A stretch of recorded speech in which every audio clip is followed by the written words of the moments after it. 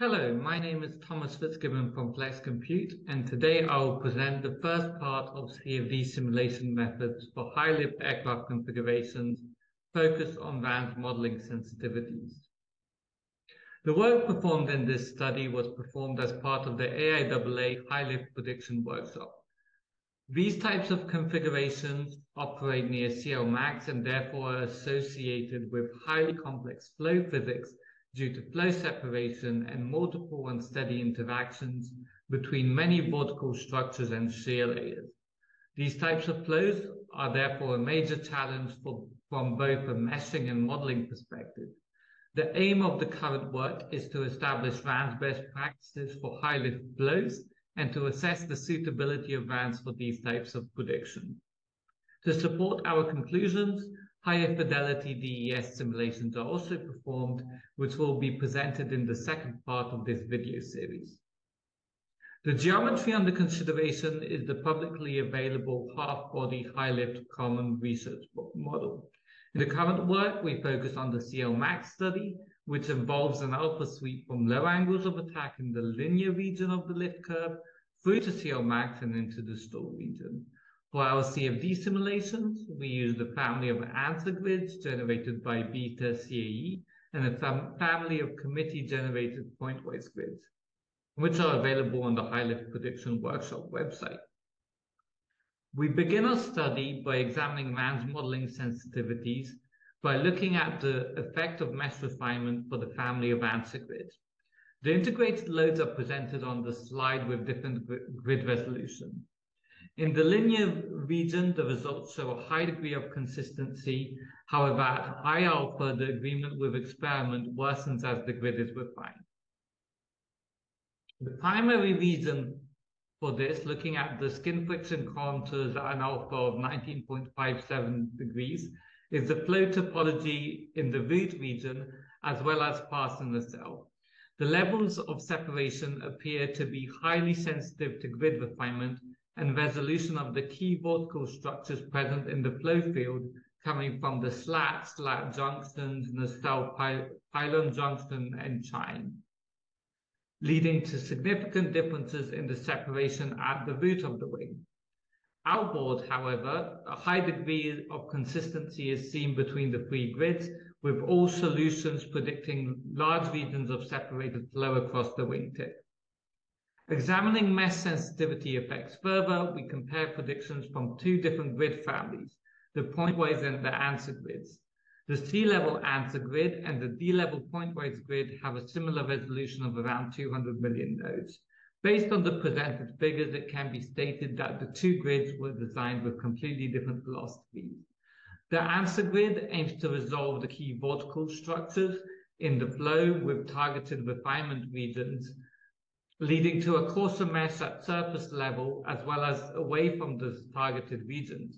The pointwise grid uses a more uniformly spaced surface grid with more global regions of mesh refinement in the volume mesh that target the aircraft wake as a whole rather than individual flow features. The effect of these different grid resolution strategies is a slightly better integrated load prediction for the answer grid when compared to experiments.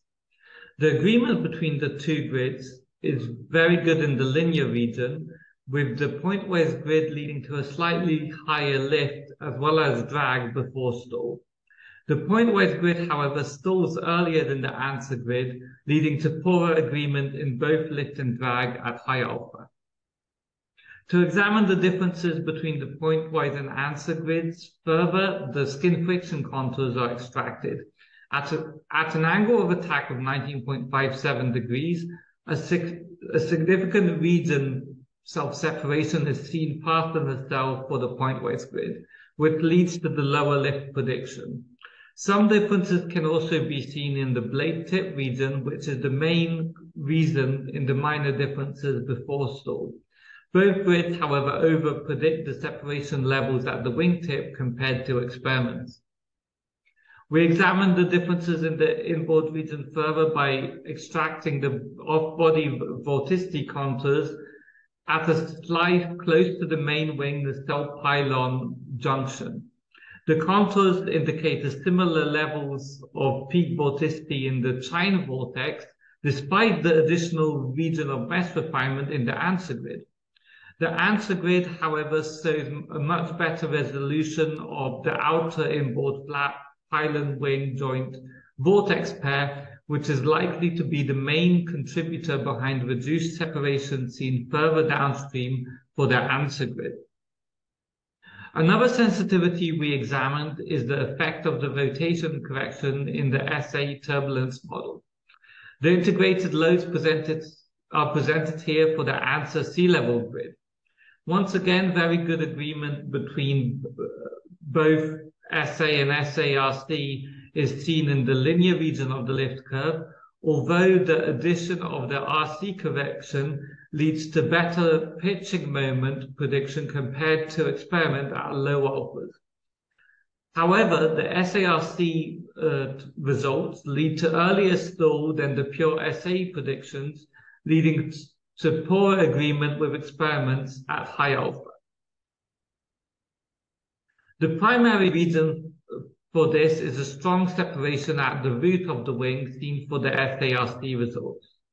The separation patterns at the wingtip also show some differences, as separation is seen past different slab brackets, although this is not the main driver behind poorer agreement with experiments for the SARC model. To determine whether the SARC model is actually reducing the turbulent eddy viscosity in the vortex cores, off-body vorticity contours are extracted just upstream of the wing nacelle pylon junction. It can be seen that the SARC model leads to significantly higher peak vorticity in the chine vortex compared to the SA model.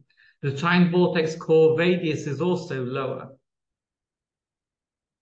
The final sensitivity that we examined for Vance calculations is the solution initialization strategy.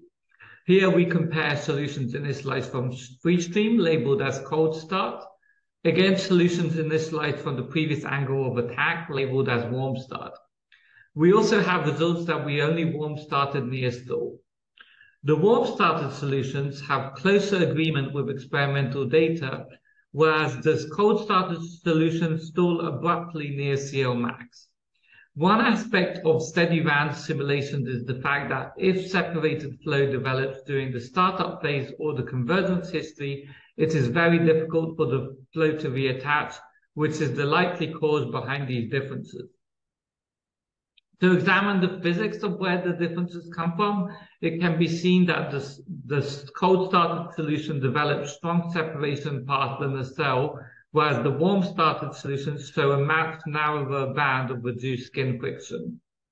Another contributor to these differences is likely to be the flow topology on the nacelle, as the cold started solution shows separated flow at the lip of the nacelle, which is not present for the warm started solution. The nacelle separation affects the downstream flow topology and interactions between the different vortical structures of the high lift wing system. A slight shift between the two warm started solutions is also examined, and it can be seen that these differences occur due to separation across the wingtip. The warm started solution from 17.05 degrees shows reduced separation from a more outboard slap bracket. Based on the results shown here, it appears that Vance predictions exhibit a strong mesh sensitivity, and even at 200 million nodes, the solutions are not fully mesh converged. This is primarily due to the need to resolve all the flow structure interactions in the inboard regions. There also appears to be a sensitivity to initial conditions, although these may have been exacerbated by the mesh.